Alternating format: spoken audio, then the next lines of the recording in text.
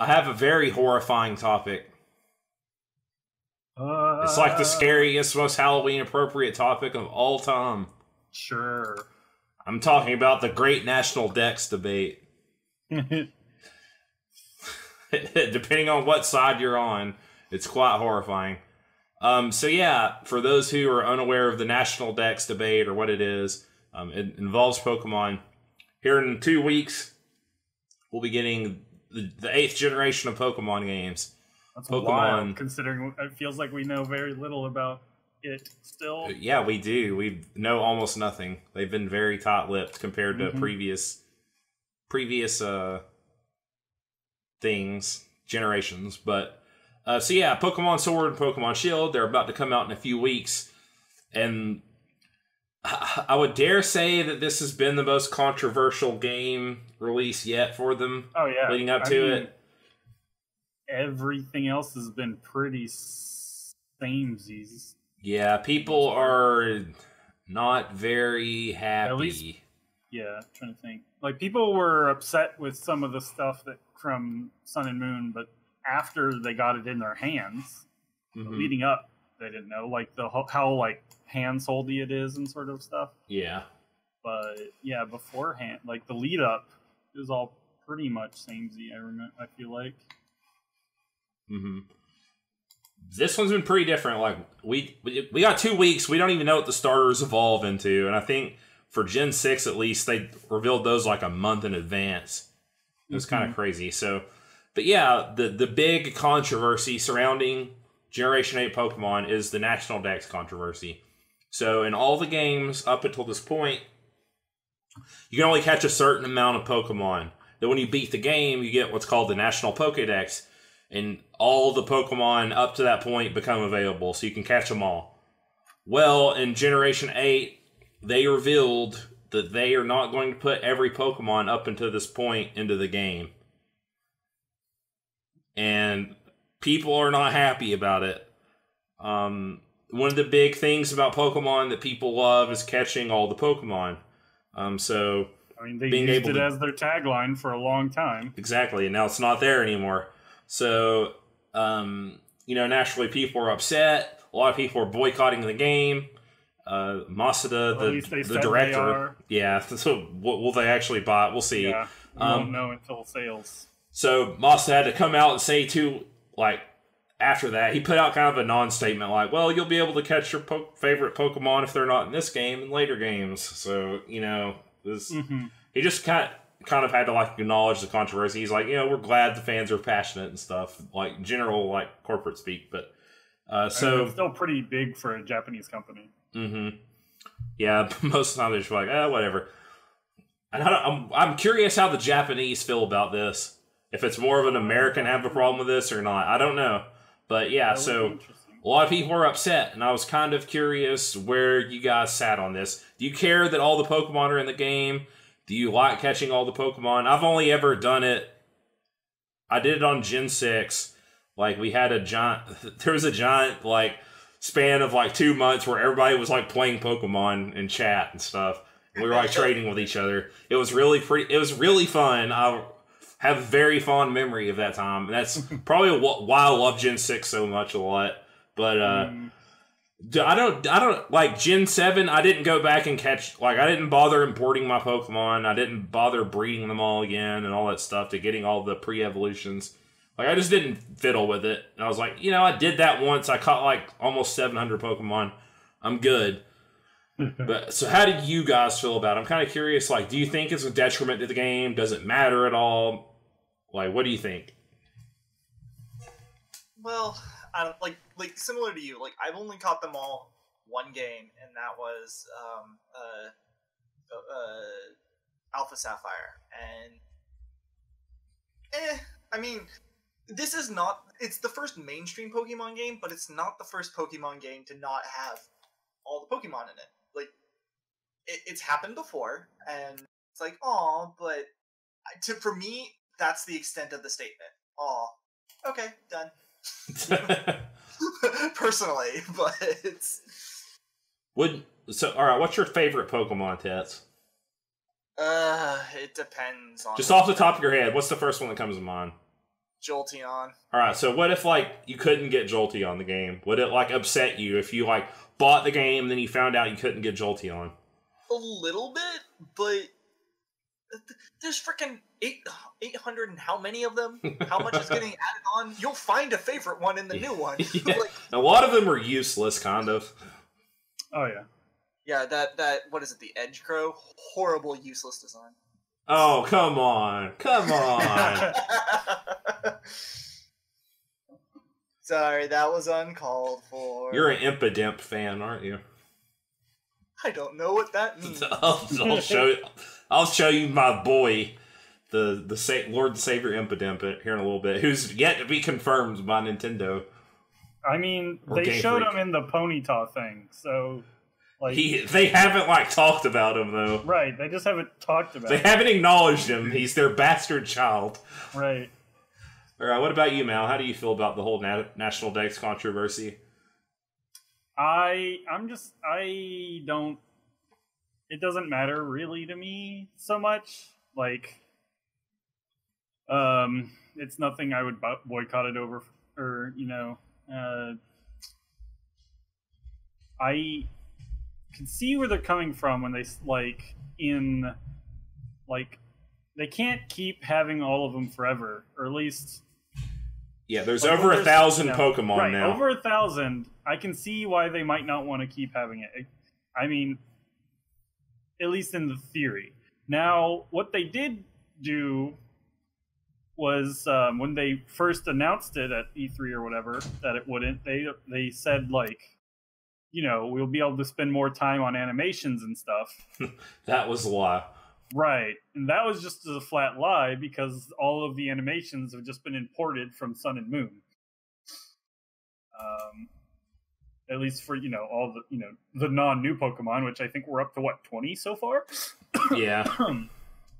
If I had to guess, there's probably going to be around like 50 or 60 new ones. Not counting the new forms. Yeah.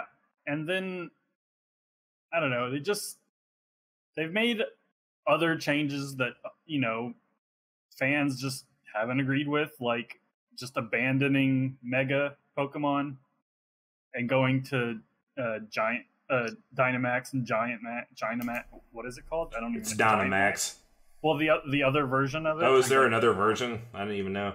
It's the one that you raid for, right? It's the one. It's when they have a different form, like Fat Pikachu and Long Meow. Oh yeah, like a Kaiju Charizard. It's called like Gigantamax or something. Have you seen all the Kaiju? They're literally all Godzilla monsters, like the alternate forms. Tets. Yeah. I've seen some of them. So yeah, it's been a lot of negativity. Not much.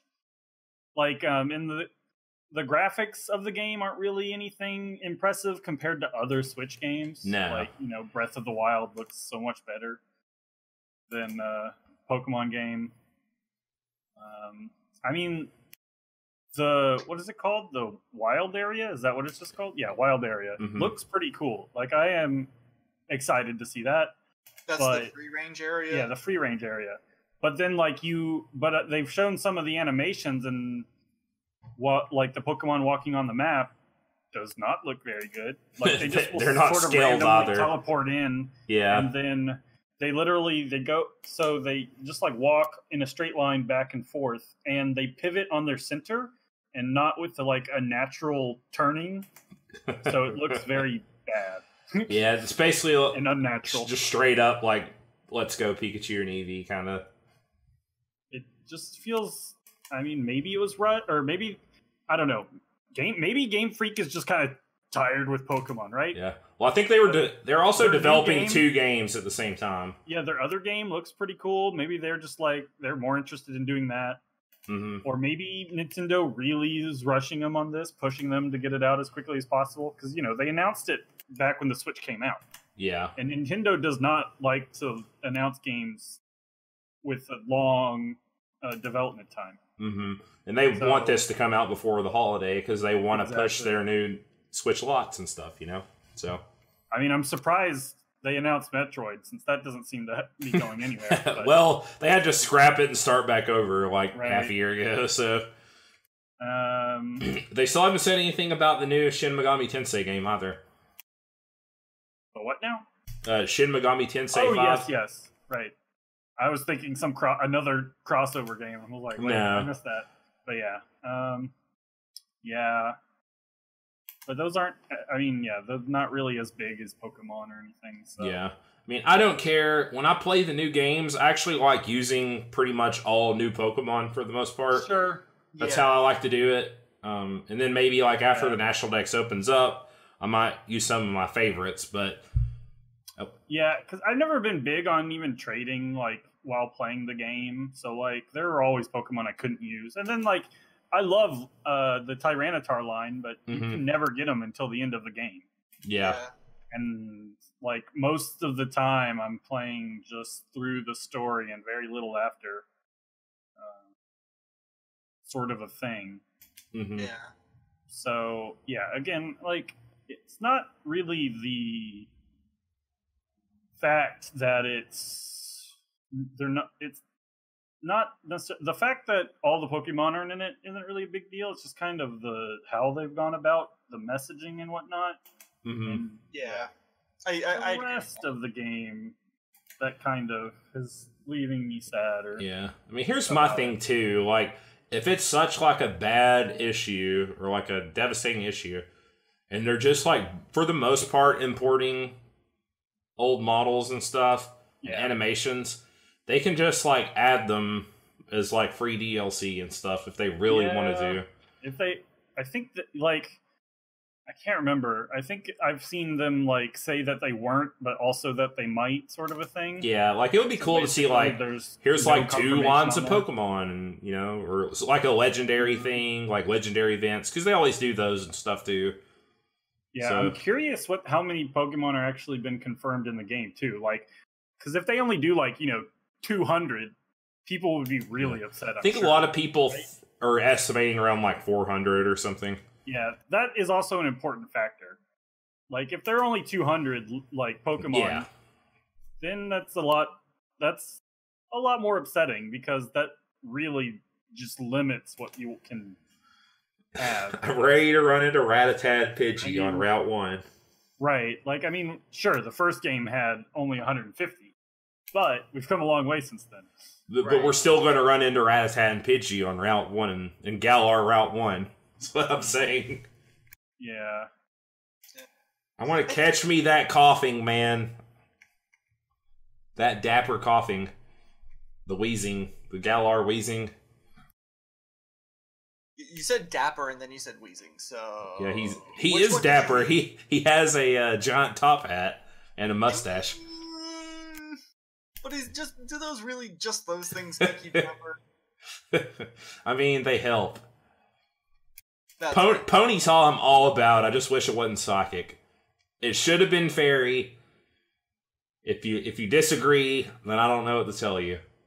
I disagree. It's a freaking unicorn. So, I don't know. Maybe Rapidash will turn fairy. A lot of people were thinking that it would be flying psychic because it'll turn into a Pegasus. Which, it's possible. Looks like there are about maybe 300 or so are confirmed on Cerebi, so... Okay. Like, that's not bad to me. Like, no. There'll be more in the game, because there's tons they haven't revealed, so... Possibly. I mean, I don't know. That's one of the worst part, like, they've kept it so, like, more tight-lipped than usual, like... How weird would it be to like get in the game and there's they just have nothing? There's not much else that they haven't talked about in the game. Like, they did reveal everything. It just wasn't much. That would be the real disappointment. Right. So the starters don't evolve. I'm sorry, people. People would lose their shit. Yep. But yeah, so I don't know. I'm excited. Hopefully I can finish Trails by the time they come out. I don't know if I'd say I'm excited. But... I was like, fairly tepid or like, just like, whatever, I'll get it when it comes out. But, like, starting a few weeks ago, like I think the last big trailer they did, I was like, all right, I'm starting to feel a little excited because I just have a lot of nostalgia for Pokemon. When the new games come out, it's like always just like a big deal. It's like just one of my favorite franchises. So I'm very much like nostalgia man. So I feel like my nostalgia is kind of starting to wear off with Pokemon, honestly. Yeah. Yeah. I feel like to get the Pokemon nostalgia for me, it requires more constraints rather than more freedoms. It's playing the same game over and over. Right. It's part of the problem. Like, that's why I didn't even pick up Let's Go, because I'm like, am I really just gonna walk? Like, that's different, Mel. Walk around the map and then fight the Elite Four and then not touch it again for who knows how long? Like, yes, you are. I didn't. I know you didn't. I did though. Like, am I gonna do it for this one? It's like, one of my favorite probably, games last year. We'll see. I don't know. After this gen, we'll see. Might not get it on launch day. Yeah, a lot of people, the ones more like lukewarm about the idea, have just been like, I'm going to wait on reviews and see what reviews say. Oh, I don't even think that'll be necessary. I don't really think a review will be able to tell you. Like, if you've played Pokemon, I doubt a review is going to really tell you much else. It'll at least like tell you probably like how many Pokemon are in the game and stuff like that. It'll tell you how many's in the decks. Like, I think the biggest thing people are worried about is just the amount of tutorial, like from Sun and Moon. Yeah. Oh, they confirmed you can like skip like the tutorial, because a lot of game journalists have played like the first. They got like an hour with the game or something at like event like a week ago, I think. And they're like, yeah, you can just straight up skip the tutorial. Yeah. Your rival picks the Pokemon that you are strong against. And then you fight the champion right after that, and I think he has the Pokemon that's strong against you, something like that. Or the professor's assistant one does. So yeah, I mean, honestly, I've liked a lot of the designs of new Pokemon. Like, yeah, they've been pretty good so far. Like, Impidimp is probably my least favorite. Yeah, he's probably my least favorite. I just like the meme surrounding him. I need to look this up. I need to see what is this Impidimp talking about. He was just like kind of hiding out. He looks like a Ren and Stimpy or like a Simpsons character. Oh, I like him. Yeah, he's like kind of the worst. It's just not my style. Like, I didn't say I hated him. He's just my least favorite. He's Dark Fairy. I'm probably going to use him. I like the Steel Dragon, and I know a lot of people don't. Oh, no, he's my least favorite. The one that looks like a giant ladder. Yeah, like, I don't know why, but I love him. Yeah, he's like a lot of people's least favorite. I'd say him or Score Bunny. I do not like Score Bunny. Score Bunny is actually my least favorite, probably. I like Score Bunny too, so I think I'm just gonna be the minority. I love Dreadnought and Corviknight. Corviknight, I'm all in. I mean, I love edgy stuff too, and turtles. So. And then the Yamper is adorable. Yamper's cute, yeah. He's electric. It's Electric Dog, who we haven't got yet. Electric Corgi. You cannot not like Yamper. Yeah. And Wooloo. I don't know why I like Alakream, but hate the stupid Slurp Puff. I like the teacup guy, too. Yep. And then Cramorant is just, like, so derpy, but I love it. Yeah. I also just like Cormorants, so... Mm-hmm. Oh, it's... Anyway, so I'm excited. Like, I like the Pokemon. It's just and I like some of the ideas they've had, but they just kind of have... The PR has been not great. Yeah. Maybe they'll eventually be able to get to like they need to get some new PR people or something. Yeah. Like, I don't know. I think they've just been playing things too safe or samesies with even just like with like how they present the game. I don't know. Mm-hmm. Like, I think they're just like, yeah, look at all this new stuff. It's awesome, but it's all. I mean, they're not really doing any. I guess they did do that 24-hour stream, which I think was for Ponyta, which I think was too. Like, yeah, that was weird. Just to kind of show off Ponyta. If you were paying attention to it. Yeah. I think they should have done more with that. They should have gone Like, yeah, they should have gone bigger. It was just like one area. Yeah, there's definitely more they could have done with it, but I think what if they were just like, we're revealing every single new Pokemon across this 24-hour stream, or just parts of them. They could have just like they didn't have to show them off completely. Like a lot of the Ponyta sightings were just like a tail or something. Yeah, they could have done like that for a lot more of them, even if they only wanted to show Ponyta in full. Mm-hmm. Well, and like it was technically you were supposed to be helping, like, or what the professor's assistant. Yeah, the professor's assistant with like studying this area, but that didn't play it. Like they could have done more with the scenario and stuff like that. It just, I think it would have been a better event. I don't know what you would call it, but you know, anyway, PR stunt. Yeah. But anyways, yeah. So that's it. I think we're pretty much all on like the same. Like, it's not that big of a deal. It's been really blown out of proportion, in my opinion. Like, people are anytime you see anyone talk about it on Twitter, like, people are insane. But I mean, that's Twitter in a nutshell, anyway.